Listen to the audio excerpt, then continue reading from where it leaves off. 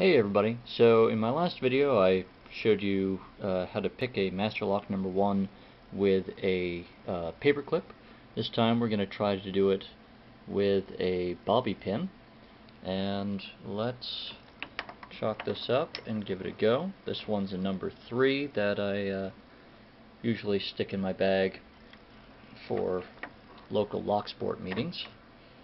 So it has been picked a good few times, and it is actually not one of my easiest master locks, but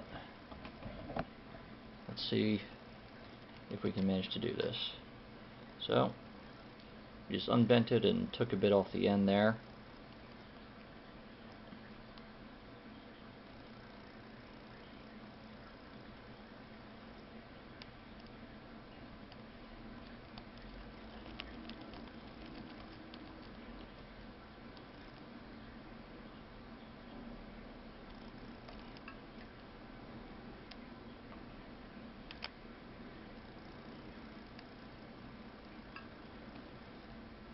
Let's try the other end.